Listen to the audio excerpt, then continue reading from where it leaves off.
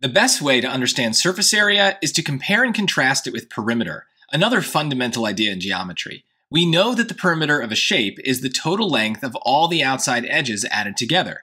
Similarly, surface area is the total area of all of the outside faces added together. Specifically, perimeter applies to two-dimensional shapes, like a square, whereas surface area applies to three-dimensional shapes, like a cube. Even more specifically, perimeter is a way of turning a two-dimensional shape into a one-dimensional measurement, and surface area is a way of turning a three-dimensional shape into a two-dimensional measurement.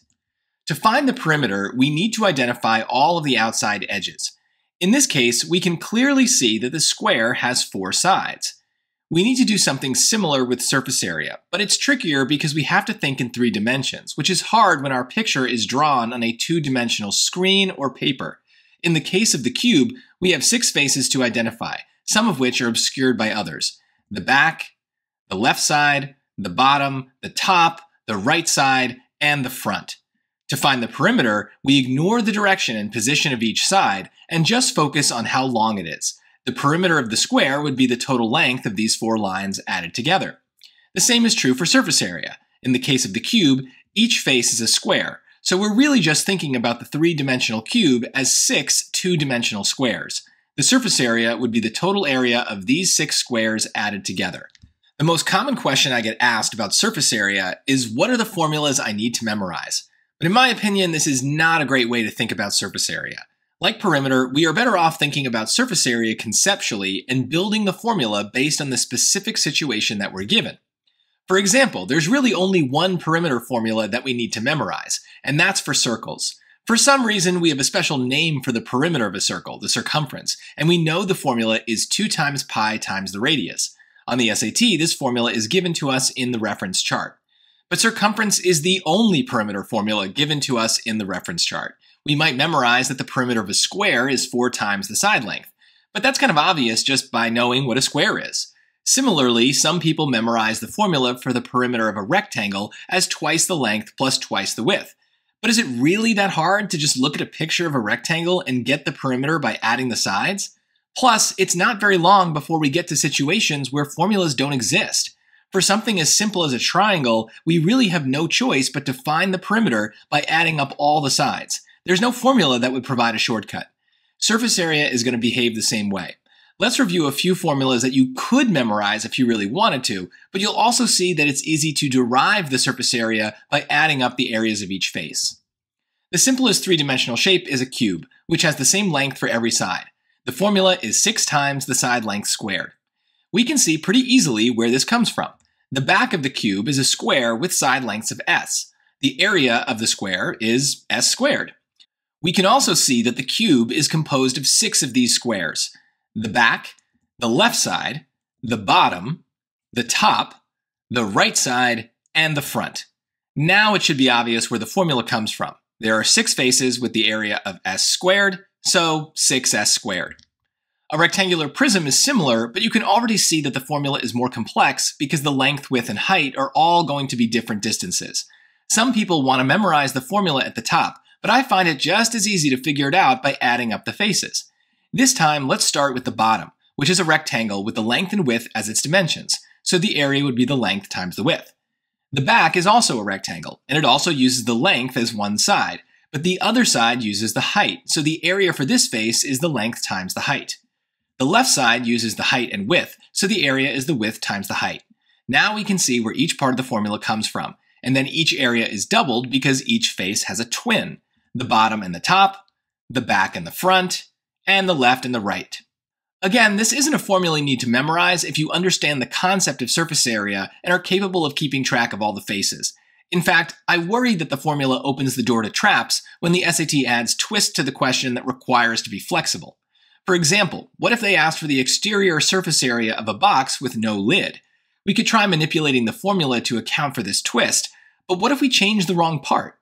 Personally, I prefer to think about the outside faces individually. We have a bottom, a back, a left side, a front, and a right side.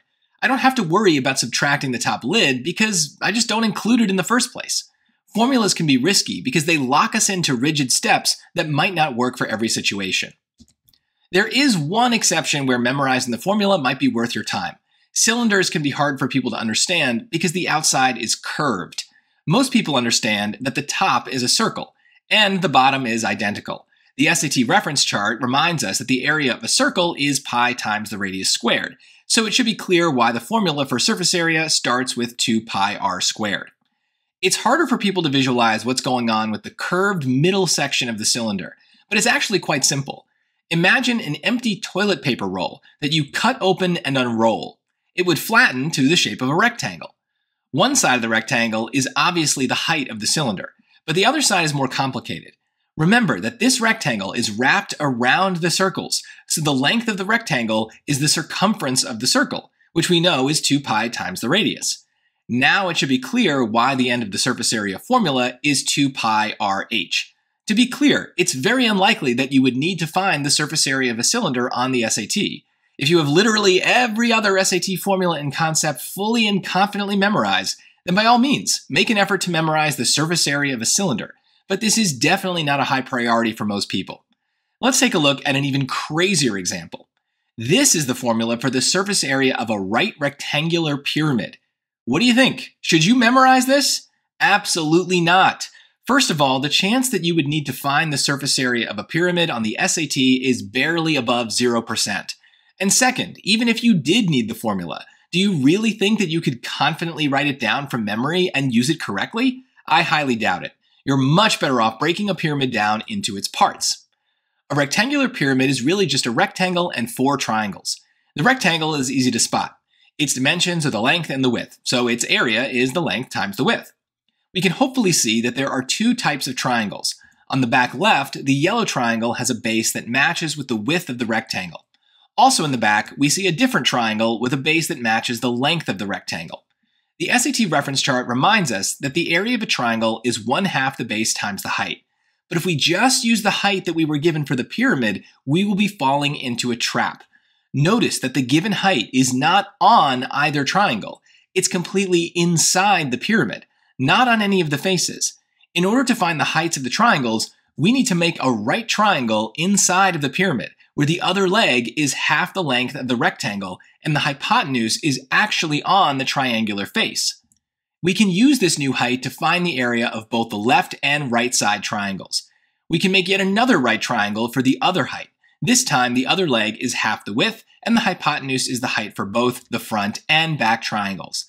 If this is confusing, don't worry about it. Like I said, it is extremely unlikely that you will need to calculate the surface area of a rectangular pyramid on your SAT. There's a slight chance you will have to use Pythagorean theorem to find a distance in or on a 3-dimensional shape, but that's a lesson for another day. For now, understand why we would not want to waste time memorizing the formula for the rectangular pyramid. The SAT could easily give us different information where the formula would stop being accurate. For example, they could make the base of the pyramid a square and specifically give us the height of the triangular faces. In this case, finding the surface area is much easier. Since all of the triangles are the same size and the given height is exactly what we need for the area of a triangle, we can just find the area of one triangle and multiply it by 4. Just don't forget to add in the area of the square base. Hopefully, this reminds you of the key strategy for surface area. Don't overthink it. We don't need formulas for perimeter because we understand the concept. Just add up the lengths of all the outside edges. For surface area, figure out what the outside faces look like. They're going to be simple shapes like rectangles, triangles, and circles. Break the 3-dimensional shape apart into the simpler 2-dimensional shapes for each face. Find those individual areas, then add them all together. On the whole, surface area is a very minor concept on the SAT. It will only come up once in a while, and it will often be very straightforward. If you happen to be unlucky and get a complicated shape, use your scratch paper to stay organized as you break it down into smaller pieces and steps. Good luck, thanks for watching, and please subscribe.